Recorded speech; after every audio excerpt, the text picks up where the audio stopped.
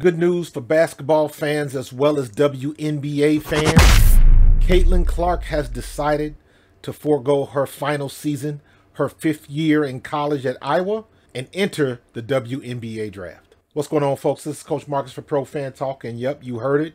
She just announced it a couple days ago. She is going to forego her 5th year of eligibility at Iowa and enter the WNBA Draft. And everybody that's a fan of Caitlin Clark, and definitely everybody that's a fan of the WNBA, should be jumping with joy. To call her collegiate career impressive would be a bit of an understatement.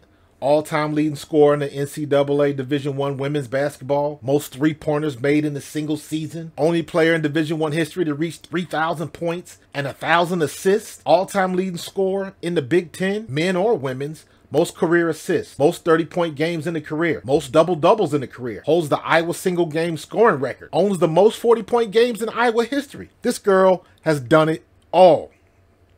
Clark plays with a confidence that many opponents find annoying, but there have been few that can contain her. Her trash talk is only surpassed by her ability to back it up.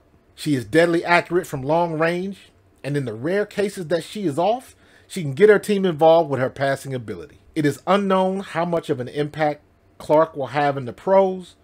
The WNBA is well aware of the drawing power of Caitlin Clark. In a very similar position like the PGA did back in 1997. That was the year Tiger Woods went pro. And if you remember, back then it was people watching golf who were never interested in golf.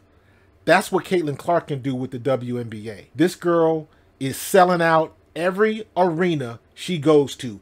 Every time Iowa plays away, that game is sold out. People are lining up at 4 and 5 o'clock in the morning for a game that doesn't start until 8 p.m. That's what kind of reach she's getting. That's what she's doing. She is moving the needle. She is bringing people who are not interested in women's basketball to basketball games. She is putting butts in seats. And that is exactly what the WNBA needs. They need a draw that can fill those stadiums. There's no doubt that she'll be able to hold her own on the court. And if they play their cards right and she stays healthy, they'll be able to eat off of Caitlin Clark for a long time. I predict that Caitlin Clark will boost the WNBA attendance numbers to a level they have never seen. And they got to cultivate that. Their marketing team better be on it. This girl is about to put the league on a stage that they haven't felt before. They've never been here before. They've had players that were this good, but they've never had any players with this type of fanfare and this type of hype behind her. Let's see what the WNBA is going to do with this. Stay tuned for more information on Caitlin Clark's journey to the pros as well as through March Madness. Thanks for watching the video. Make sure you subscribe and click on that notification bell, and I will see you in the next play. Peace.